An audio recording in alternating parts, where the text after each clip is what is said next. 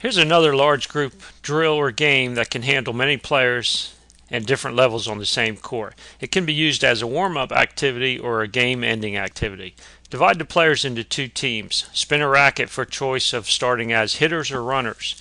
The hitters will divide their players and rally a ball, one hit and rotate. They will count the number of rallies they get before the runners complete their task. Could be running around the court or other physical challenges. Teams then switch activities, and team with the most balls hit in a rally wins.